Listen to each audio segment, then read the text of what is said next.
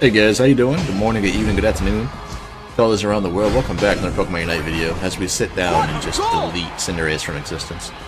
Welcome back to a Pokemon Unite video featuring Gengar coming through top lane because Snorlax ended up stealing my jungle during this game. It is what it is. I wanted to show you guys the last 1 minute of this game before we dive into it. You're on fire! Now, Gengar has got his brand new rework, which is phenomenal. It's really, really good. He comes online a lot earlier than he has before with Dream Eater and Shadow Ball. Now, it's a little weird how they did it. They give you Dream Eater first, and then you get Shadow Ball later, which is kind of strange. And the same thing with Hex. You get Hex first, and then Sludge Bomb later. I apologize if I sound a little bit under the weather right now. Like I said before, my throat feels like it's a cactus. It's not a fun time right now. But either way, man, we're here for it. We're having a good time playing Gengar. I think this new rework for him, or buff or nerf, whatever you want to look at it as, I think it's fantastic, and it's going to be really good for him going in the future. They didn't change his passive ability, which feels really, really bad. But at the same time, like I said, they allow him to come online earlier during the game. Like, he gets his skills earlier than before. Cinderace still has no idea how much damage I did. It's crazy. But in any case, man, hopefully you guys stay tuned. We will be doing Pokemon World Championship teams here very, very soon. So for those of you that are interested, make sure you guys stay tuned to the comment section or join the Discord. Let me know what you're interested in. I am EST time zone, so that's Eastern Standard Time. So all you gotta do is drop me a message in the Discord or the comment section, and then we'll go from there if you guys are actually serious of joining and putting together a team. But anyway, let's dive into this video. See you guys in a minute. Hey guys, how you doing? Good morning, good evening, good afternoon to others around the world. Welcome back to another Pokemon Unite video featuring Gengar coming through the Master Rank in the jungle. As you've noticed, it looks like we get Hex level 5 now, and we're missing Sludge Bomb. It's a little weird. I don't know why they did it like this. I mean, it still works. You can still toss Will-O-Wisp out at a target, and considering that's a status effect, you can do the damage with Hex. You know, you can still do it. Personally, I don't think it's as good. I'm very confused on why you get Hex opposed to getting, you know, Sludge Bomb first, but, you know, each their own. Now, what this does do is it gives you a stronger level 5 now. It gives you a better gank opportunity at level 5 because you can choose Hex now first, which is great, or you can choose Dream Eater. Dream Eater is going to be a little bit harder to do just because you're used to having Shadow Ball, which when you jump on the bees and stuff, Shadow Ball goes through all the targets and he collides with the first enemy Pokemon or whatever. Now, you can't do that anymore because you don't get Shadow Ball first. Now you get Dream Eater, so Dream Eater you actually have to land to deal damage, what have you. Which, a lot of people aren't very keen on using Shadow Ball Dream Eater combination because they don't like it. Just because you actually have to aim with the ability to deal damage, which can be hard for a lot of people.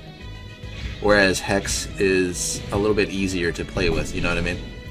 I don't know where Charmeleon came from, I was very upset. Like, he just came out of nowhere, you know what I mean? That man just, like, teleported, he spawned in. But, I'm sorry if I sound a little bit under the weather. Hopefully, this thing will just go by. I don't want to deal with this anymore. My throat basically feels like a cactus, you know what I mean? It's not a fun time. Also, this is probably the biggest patch that we've had in a while. Just because we've got a lot of buffs and nerfs and a lot of basically reworks, because Gengar, essentially, this is a mini rework kit for Gengar.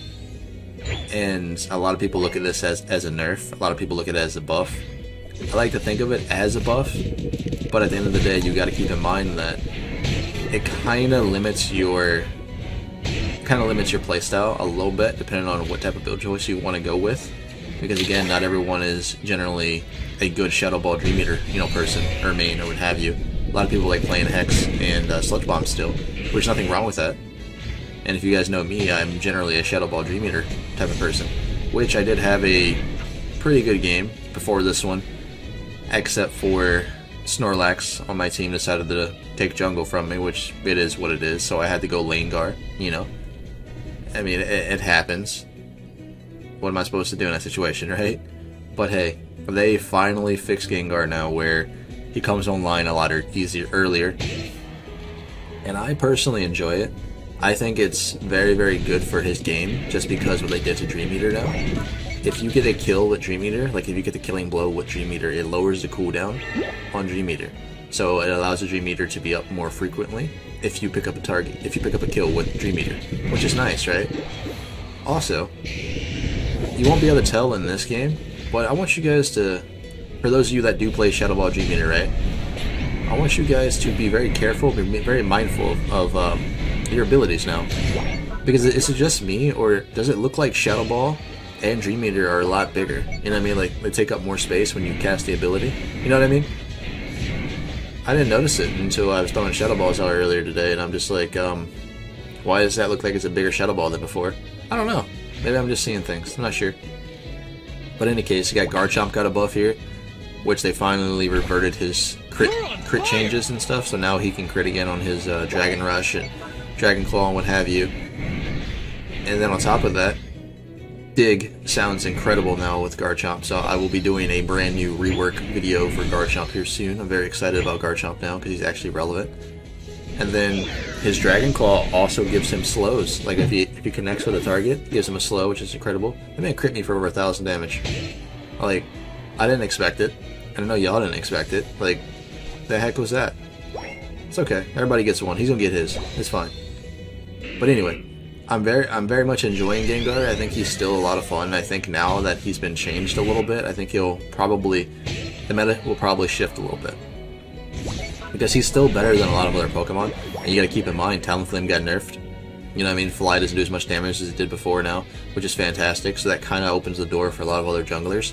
I mean, you can still play Talonflame, obviously, but he won't be as potent as he normally is because he can't just one-shot you with Fly, typically. You know what I mean? So there's that.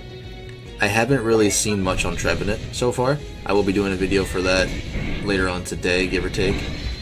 Now, I don't really notice Trevenant being like overpowered or anything to me that I've seen so far in my games. I feel like he's a little bit underperforming. But I could be wrong because I have to get my hands on him and do some playtests and what have you.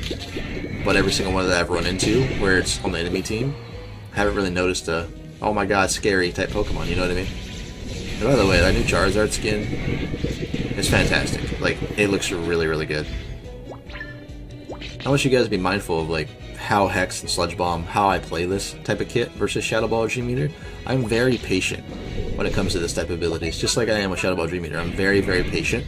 I'm not just going to jump in any moment I get and try to spam Hex and get myself killed.